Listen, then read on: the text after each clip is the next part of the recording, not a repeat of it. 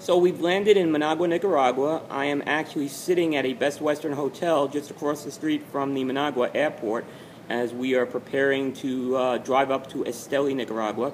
And in the meantime, I've already lit up my first cigar in the country of Nicaragua, and the cigar I've selected is none other than the Joya de Nicaragua, the beautiful segmented wrapper. This was a terrific cigar that was released a couple of years ago, and I couldn't think of a better first smoke of the day than this cigar, as I just happen to be a real fan of this. So we are now in Nicaragua, and the adventures will continue throughout the week.